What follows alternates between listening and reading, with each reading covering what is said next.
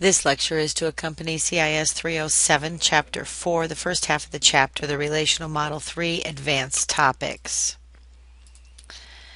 The chapter begins on page 119 and discusses views. A view is, it depends what kind of a database you're using. When you're using an Access database, a view is nothing more than a query. But reality is when you get into your higher end databases, Oracle and databases managed by SQL Management Studio, we're using MySQL. A view is a separate entity. A view is a picture of the data, of what the data looks like. It's similar to a query, but it is its own unique entity. A view can be used as the data source for reports, for charts, for all types of objects. It's less involved than the full database. People don't have to get as engrossed in the understanding of all of the tables because I've created a view for that particular user to look at the data fields that that particular user needs to look at in a way that makes sense to that user. I'm going to create a view, possibly a different view for each individual different user in my database. Another big advantage of views is that it allows me to have security. I'm often going to have data in a table that I don't want a particular user to have access to, so rather than giving that user access to the table, I would create a view for that user, so showing only the specific columns that that user has access to. So I would grant that user access to see that view, but not to see the actual underlying table. So some of the big advantages of views are discussed on page 120. The user actually thinks they're working with a table itself.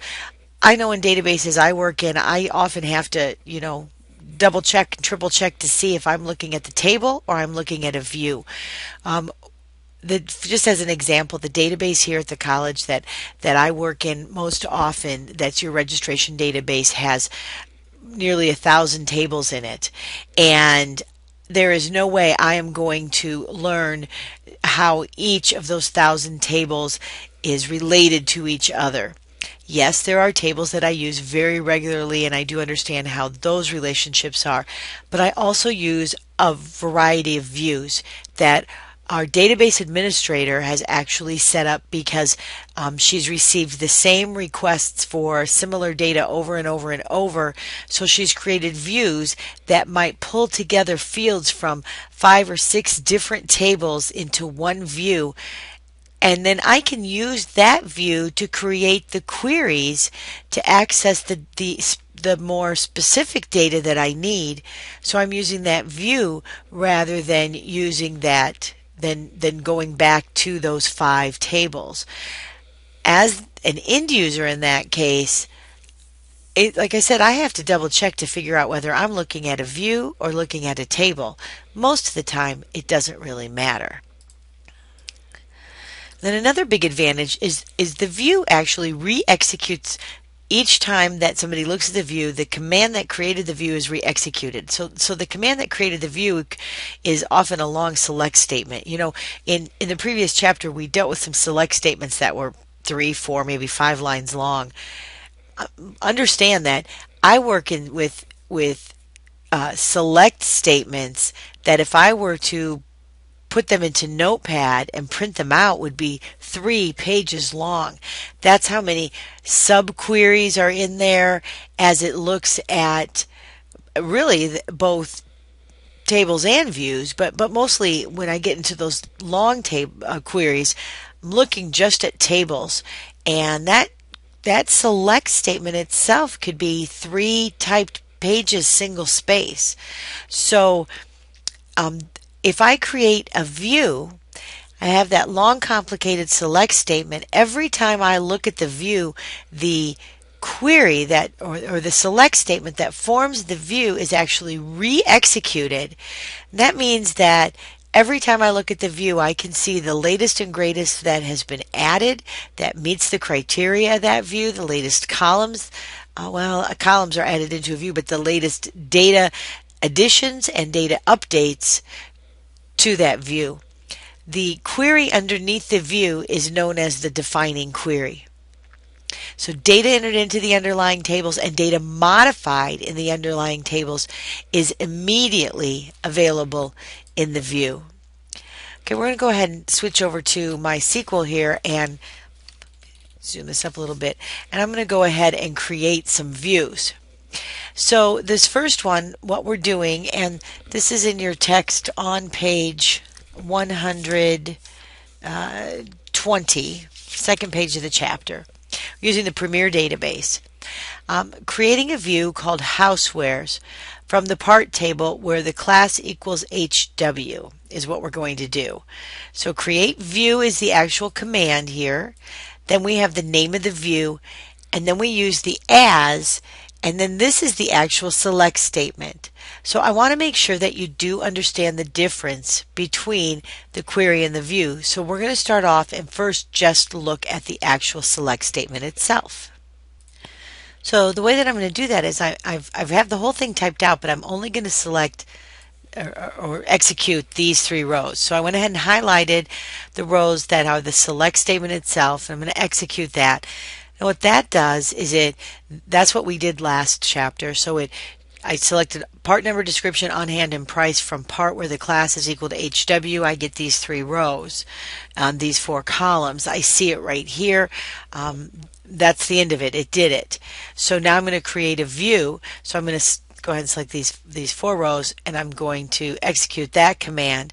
And you see I don't get any resulting data set. I can see down here in my output that it did create the view. What I can do then over here in my Premier database is underneath tables here I should see something called views. I'm going to go ahead and refresh, and I should then see the housewares view. So when I look at that view, I can see the columns that are in that view stored down here below, or I can expand by clicking on the triangle, and from there I can see the columns specifically. If I actually want to see the data that is now in that view, notice my select statement is to select everything from housewares, what I just named the view. So by selecting that, I'm seeing the same resulting data set. But to understand that this data is not stored in something called housewares, this data is still stored in part. As my users are out there inputting into forms, and that's modifying or adding data to the part table, that will automatically happen to a view. So I could even query my view by limiting it with a specific set of criteria. So in this next one, what I'm doing is I'm selecting everything from housewares where the on hand is less than 25. So I'm going to go ahead and execute that, and you'll see I now get 2 records rather than 4 records because only these 2 have an on-hand value of less than 25. So my criteria that I've put into my where statement is actually from the view, not from the table as it would have been last week. When I'm done with a view, or I want to change a view, you'll probably find that it's best to just modify the view and then recreate it. So if you really wanted to, unless they're huge views, you probably, what the author's recommending is that you just drop the view and then if you needed to modify the view. So the command to actually drop the view is just drop view and then the name of the view. And again, you don't feel like anything happened over here. You don't see anything that happened. Over here on the left, you do have to hit refresh in the Workbench version that we're using. And you'll notice then if I go to views, there are no views in my Premier database. The next example that the author uses is on page 123. And this is creating a view called housewares, and that's why I had to drop it, because I'm going to create another view with the same name. This time I'm giving the field names a more meaningful description for that particular person. Let me give you an example of this. I've done a lot of database consulting at factories. And when you're in a factory setting, the people out on the floor would refer to themselves, refer to something called their clock number, because it's the number of their time card that they punch into the time clock. Then you would talk to the people like the accountants and the people in the offices, and they might refer to something called employee number. Then you actually get digging into the data and you find out that the clock number and the employee number are really the exact same thing. It's just because of the nature of the two separate parts of the company, the employees from the separate pieces of the company, the nature of their job is so different that they actually end up referring to it in two different manners. So if I was going to create a view that somebody from maybe the foreman on the factory floor was going to look at to view some employee data, I might reference that column clock number. And to the accountant who's looking at some of the data out of the employee table, I might reference that column as employee number because that's how he or she thinks of it. But behind the scenes in my actual table, it might be called EMP ID. I might have abbreviated it down. I might have used ID rather than num. That's what I tend to do. So point is what the field is named in the table may be completely different from what an end user refers to it as, and different end users in different parts of the company may refer to the same thing by different words. So by using that view, I can customize it to each individual user. In this example, the author is shortening the field names. So PNUM, Pete, and then DESC, this is for part number, part description. On hand, he's abbreviated down. Price. So when I create the view, notice the difference between the two commands. Up here I just created the view and then I have my select statement. I did not specify what I wanted the fields to be named, therefore they were named part number, description, on hand, and price. In this one, in parentheses, I've put what I want the columns to be named in this particular view. The rest of the command is exactly the same. This is the one that is limiting it to just those where the class equals HW. So when I select and execute these commands, now the view that I've created, and I'm going to have to refresh over here on the left if I want to see it over here. See how it has abbreviated field names over here on the left, or more specifically over here I might do something like select star from housewares, and if I execute that, I can see how the column headings are the abbreviated names that I specified in the actual creation view statement. The next example, which in your text would be on page 124, is creating a view using fields from more than one table. And this is a much more common time that you're going to create a view, is because you're pulling data from multiple tables. Your end users sometimes can handle, you'll have a level of end user who can handle actually creating a select statement or taking views and pulling them into a more user-friendly database like Access, but that end user cannot handle relationships. So you might have a view that you have already linked into some type of even a report writing program, like Crystal Reports.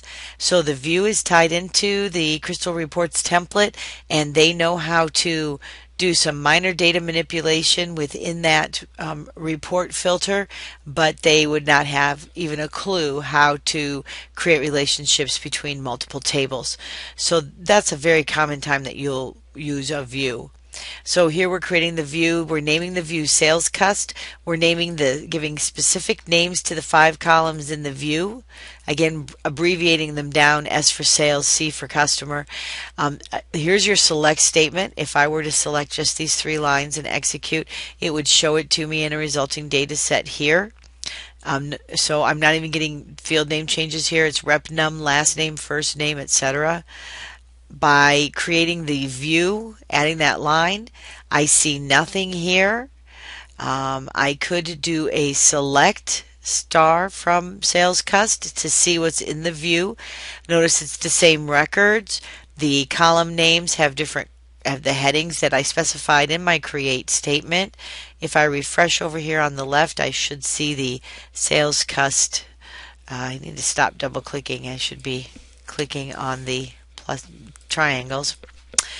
to expand it. But if I click on the triangle to expand, again, I can see those field names in the view are the field names that I specified. So even though it is showing me the rep num in this field, I specified I wanted it to be named snum, slast, etc. So for purposes of this view, that is what it's named.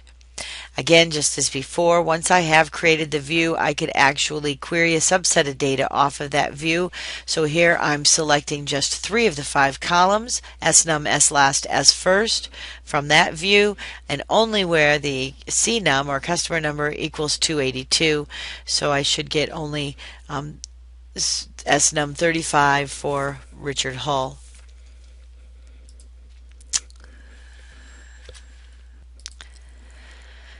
So as I said, often the field names in the tables are abbreviated. They don't have spaces. They're difficult for users to understand, so I may make a more meaningful field name in the actual view. And we went over all of those commands. So in summary, which is on page 126, the advantages of views are it gives us data independence.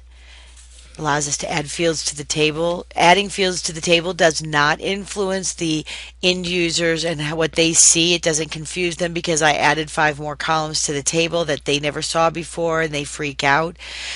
Confusing field names to the users is irrelevant because, again, they do not see the field names specified in the columns if I've specified different field names for their purposes.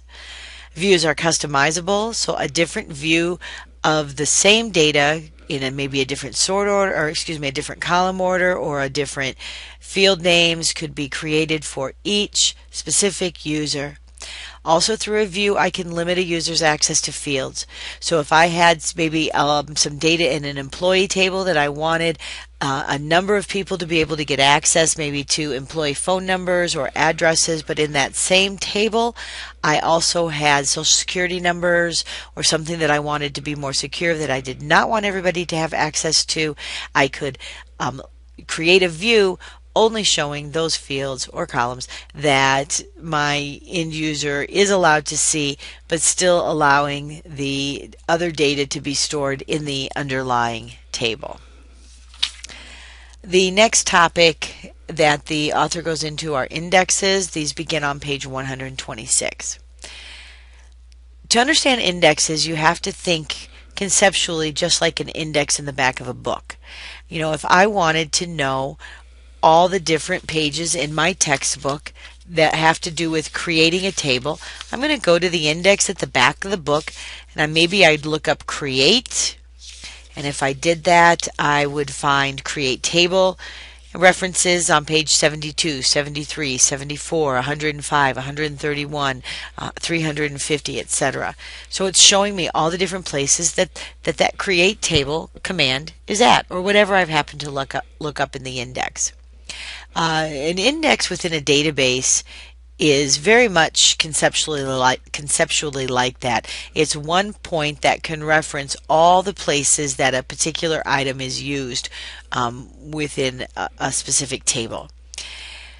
Indexes typically are only applied to databases with large number of records. An index can speed up certain things, but an index also can slow down other things. The advantages of index really come into play only on databases with hundreds of thousands of records, or at least tens of thousands of records. So applying indexes to our small examples with maybe 20 records, I think in our largest table, would really be something we would not do. We're going to, so we learn how to create indexes. To understand it better, take a look in your book on page 127 at figure 4-10. When you take a look at that, there's the customer table that we've been used to seeing in the first 3 chapters, but we've added one more field, a record number field.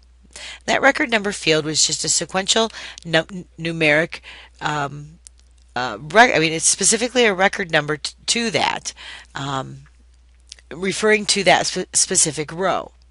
So if we went from there and created an index off of the customer number, it would look just like the picture on same page, the second picture, figure 4-11. Now this is customer number is the primary key, so I'm only going to have one customer number or one record for each customer number in the customer table. As a result, I'm only going to have one record number for each customer number. So customer number in the left-hand column is sorted in numerical order, and it's letting me know that customer 148 is record 1, customer 282 is record 2, etc. It's actually so simple, it's a situation where I probably would not use an index. However, the better example is on page 128 in figure 4-12. In this situation, and there's two of them that they've shown there, they're giving me like the credit limit index. So if I were to create an index off of the field credit limit, that is not the primary key nor a foreign key. So it's letting me know that people with records with a credit limit of 5,000 are found in record number 4 and record number 8. A credit limit of 7,500 is found in record 1, 3, 9, and 10. See, it's very much like the index in the back of a book. The right-hand two columns on the right in that same figure 4-12 are for the sales rep number. And so we've created an index on rep number, so it's letting me know that, for example, rep number 65, the last one, is going to be in records 3, 5, and 7.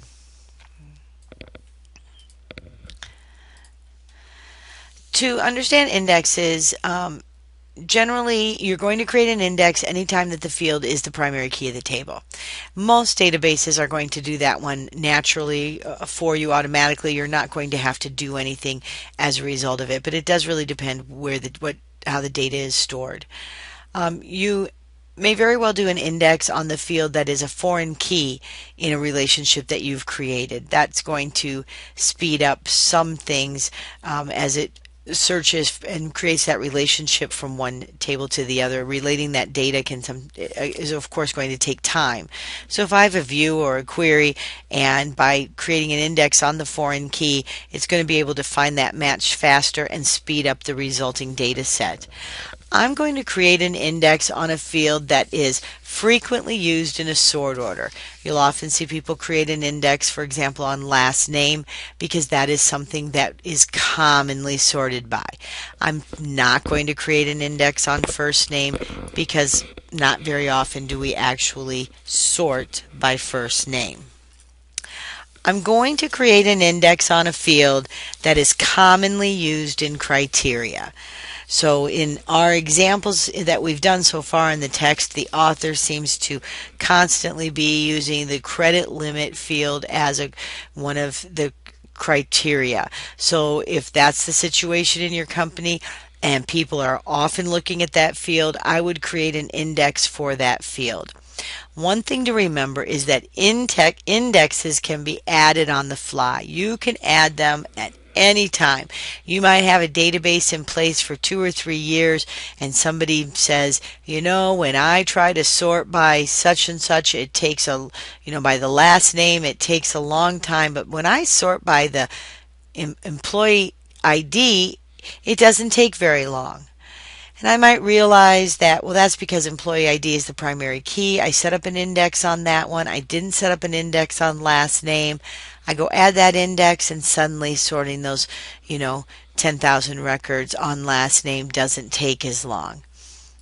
So we're going to go ahead and switch over to the MySQL to get a feel for how this is actually done in SQL.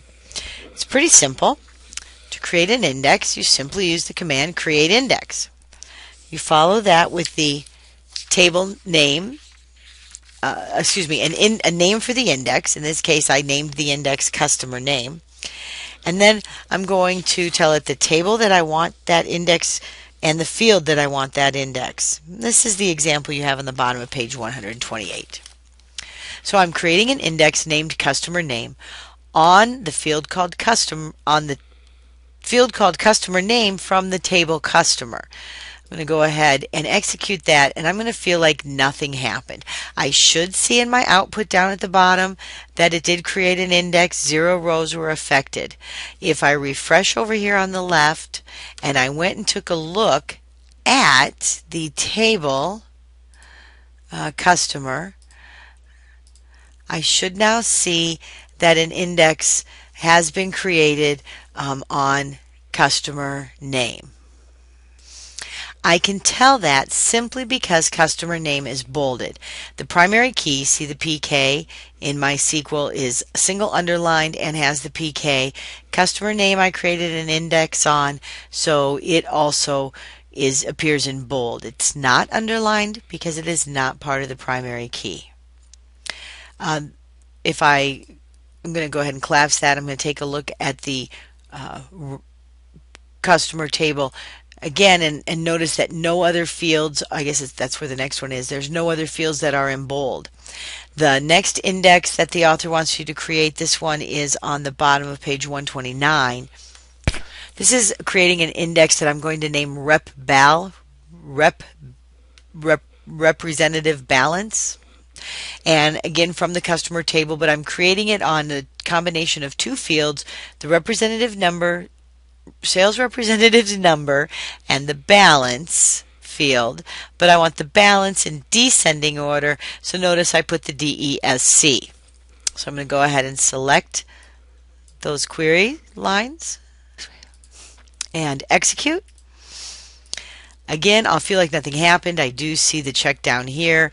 I don't notice anything different over here until I refresh. Once I refresh, I should see the rep num appears in bold. It does not show me the balance in bold. It only shows me the rep num because that's the first part of the index. Indexes can have some disadvantages as well. While they do make data retrieval more efficient on fields that are commonly sorted or used in criteria, indexes can also slow down the overall database because every time that I add or edit a record to the database, the index itself has to be updated. So there'll actually be a slight delay in the save process. We should be talking about, a second here, if that, on every save, probably a microsecond, but still it does slow down the overall database performance. Indexes require additional storage space. I mean, if you think about it, not only do I have to store all the data, but I also have to store that index that tells me which record number is associated, or record numbers are associated with the field or fields that I've specified in my index. As a result of this, I may find that I create an index on something that I later decide isn't useful. So that's where the drop index command would come into play. The author does use the drop index command on page 130, and it's basically just going to remove the index. Notice I've selected changed it to drop instead of create index. Then whatever I named the index, remember up here when I created the index I named it customer name, or here I named it rep bal. So drop the index and then on whatever the table is that I created the index on. So I'm going to execute that. I'm going to go ahead and execute the other one. Again, I'll see in my output down here the green check mark that it did do it. No rows were affected. If I want to see it over here to the left in my workbench product, I'm going to have to refresh, and I should now notice that the bold is gone from those fields. That bold indicated that those fields were indexed. The bold does remain on my primary key, as well as the underline and the PK, to let me know that this is the primary key of that table. Primary key by default is automatically indexed. So in a nutshell, you have to ask yourself, do the benefits of any particular index outweigh the disadvantages of the perhaps slower speed of my database and the additional storage space? Again, when you get into databases that are in tens of thousands, if not hundreds of thousands of records, you'll find that the index benefits definitely do outweigh the disadvantages. But that's a decision you'll have to take on a case-by-case basis. The author spends a small amount of time on pages 130 and 131 discussing security. Database administrator has access to all data. The database administrator should be able to see all columns, all fields, all everything. But very few end users actually have access to all of the data. Security is granted, or can be granted, through MySQL to both tables and to views. But the author is spending hardly any time on this, at least at this point. Just a few paragraphs and giving you just a couple of basic commands.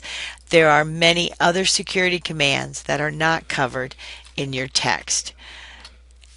I went ahead and showing you the commands to grant and revoke security here in SQL, but we do not actually have a users table. So for example, in this first command, when I simply grant select, that means I'm granting the ability to select, use the select statement or command on the view housewares, which I created earlier, to Jones. Well, if I grab that and I execute it, I'm going to get a message down here that says it can't find any matching row in the user table. Okay, we haven't taken time to set up a user table that actually says who the users of our database are. So the author introducing security at this point, without giving us the tools we need to actually test and play with it, well, there's not a lot that, there's not anything you can do, that you don't have the full tools. Other than understand that it's the grant command in order to grant that ability to select, and then it'd be on this specific table, view, etc. that you want and who you're granting that access to. And then to get rid of it, it would just simply be the revoke command. Notice the only difference between these two lines is the words grant or the words revoke. And then the last thing that we're going to cover in this half of the lecture is the integrity. And there's quite a bit of discussion in here on integrity. There's 3 different types of integrity that the author covers. Entity integrity. A primary key, for example, cannot accept a null value. You may want to add that to another field that is not the primary key, basically stating that that field cannot accept a null value means that the record cannot be added to the database if that particular field is not filled in or completed. The second type of integrity that the author discusses is referential integrity. Referential integrity simply means that a record cannot be added to the related table or the foreign table, whichever you want to refer to it as, unless it somehow relates back to the primary table.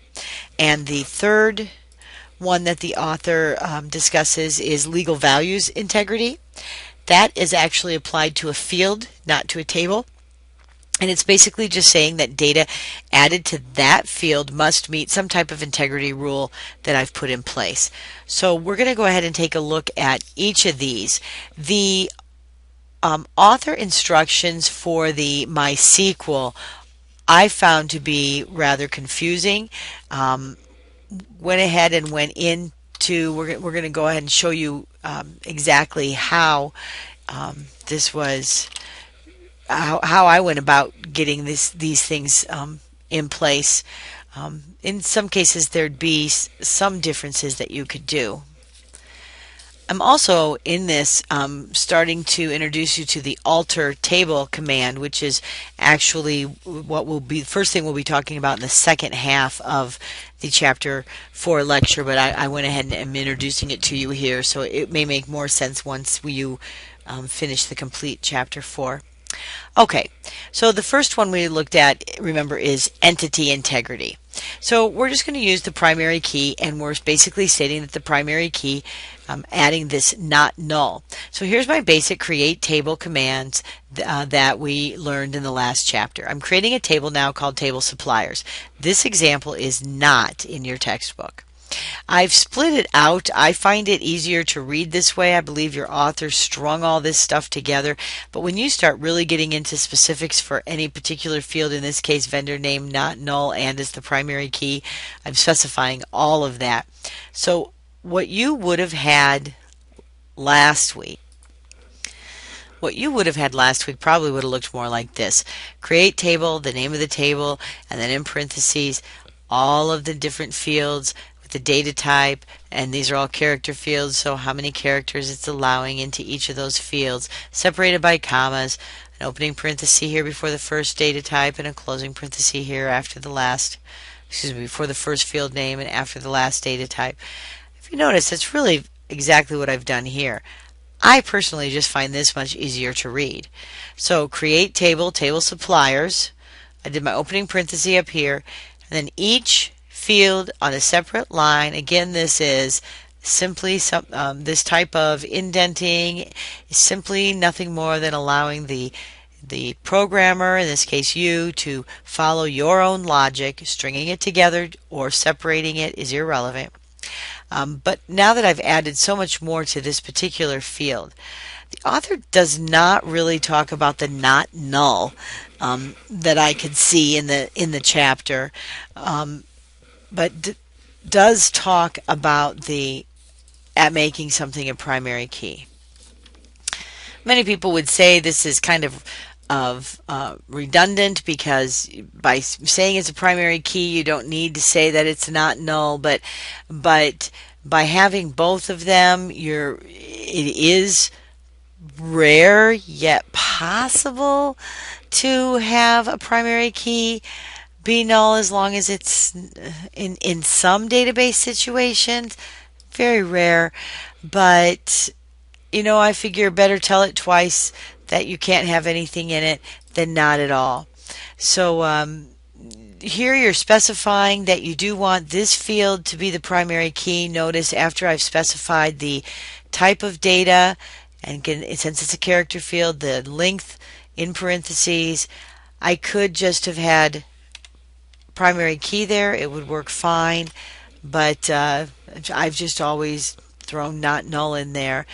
Some of you who've worked with Access, you'll know that the moment you say something is a primary key, it immediately changes the property down in the bottom half to that it will not accept null values. So generally primary keys cannot, but it doesn't hurt to tell it twice.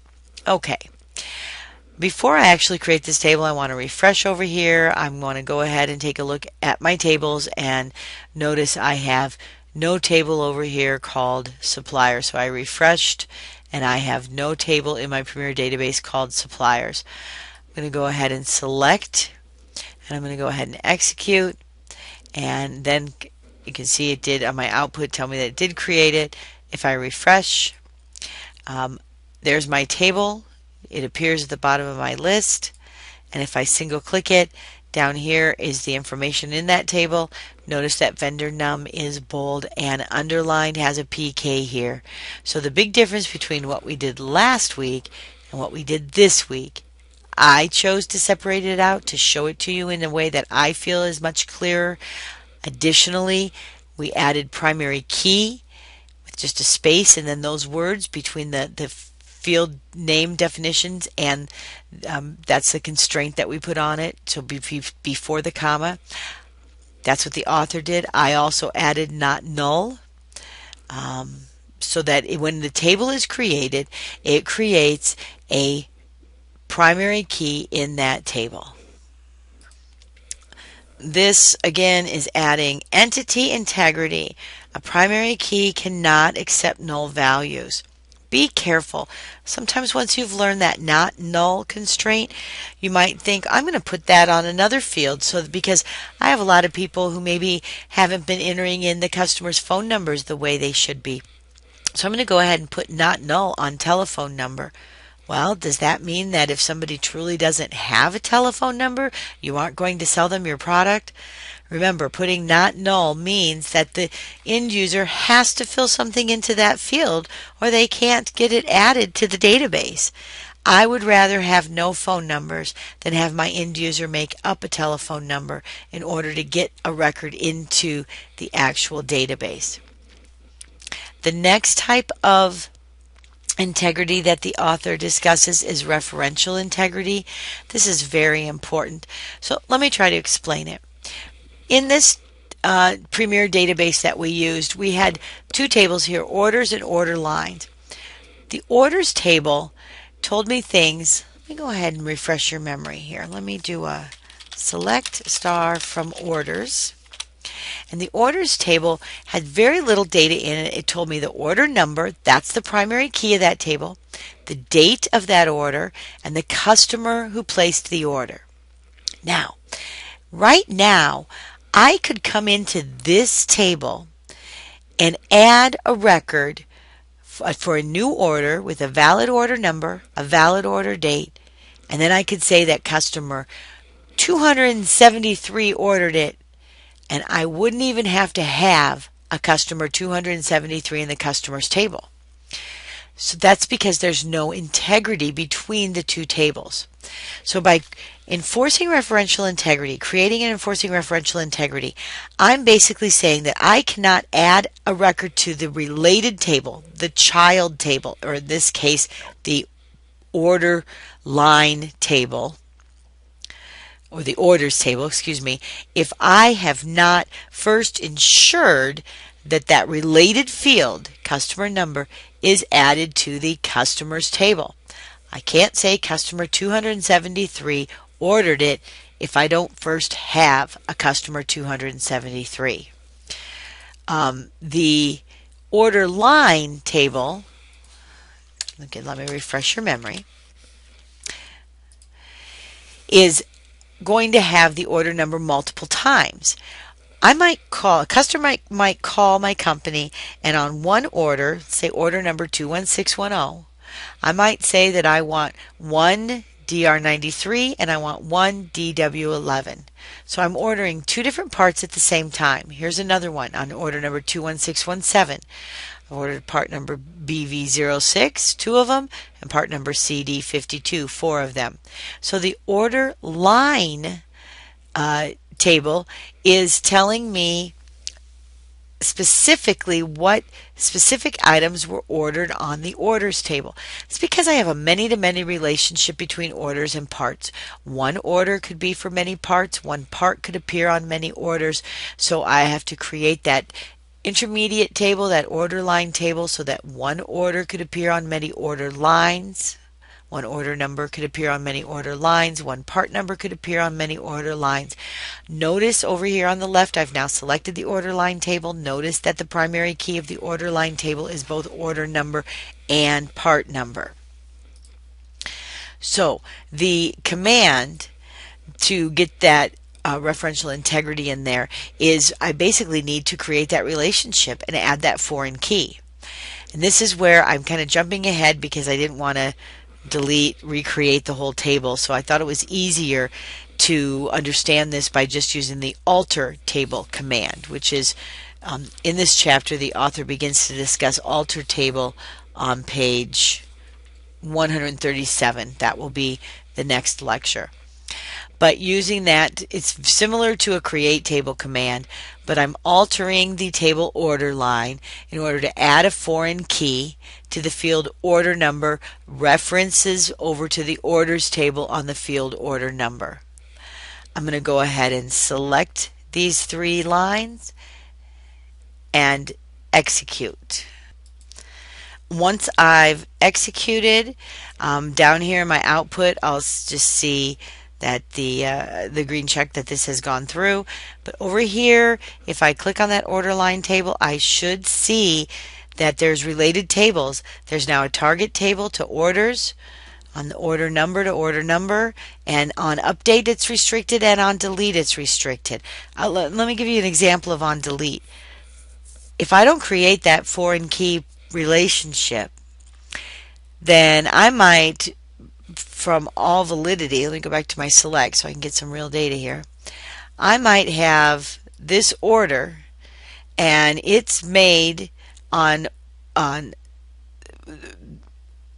this order 21608 for this part.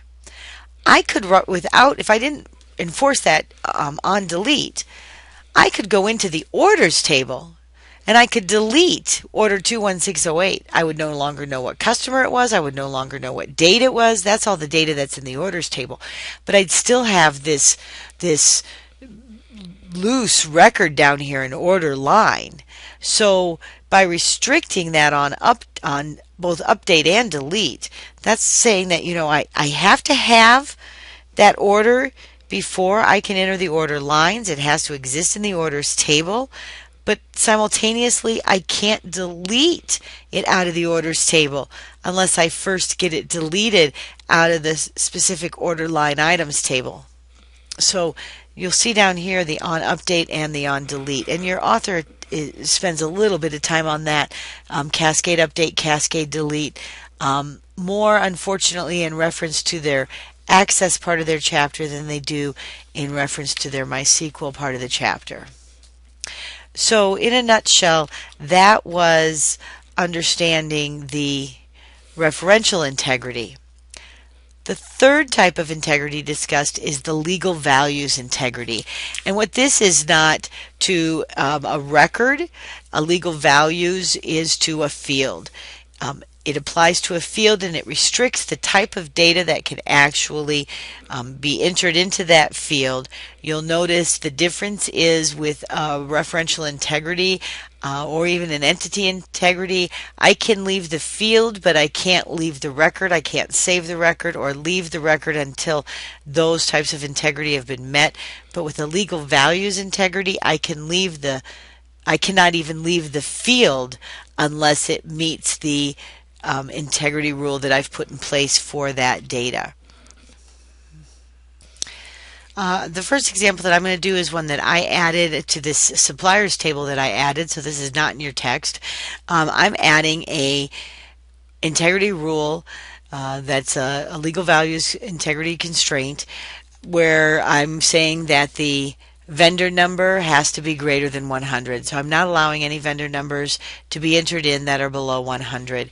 So I'm using that alter table command. This is the table I'm altering, and I'm adding the check vendor num greater than 100. So I'm going to go ahead and execute, and I should see down here that just that green check that it has allowed me to actually execute that command. That's really all of the input that I'm going to see that it did go through effectively, or using the one that the author does. Again, just to make sure you understand what he's doing there on page 136 is he's showing you this part of it, just the check part. But if you really want to execute the command, again, since the table already exists, it would be alter table. You could have done it back when you created the table, but we didn't, so we're now altering the table. The table we're altering is customer. We're adding a check to the credit limit that it must be in this range. And we're going to go ahead and execute. I did have to make a little change there, so I paused for a moment. I had a habit, put TBL in front of the name of the table. The author did not name it TBL, he just named it customer.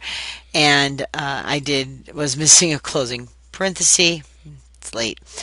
So now that I grab these two and execute, you should see again that just the green check mark so that you know that it did go through. So that concludes the first half of the Chapter 4 lecture.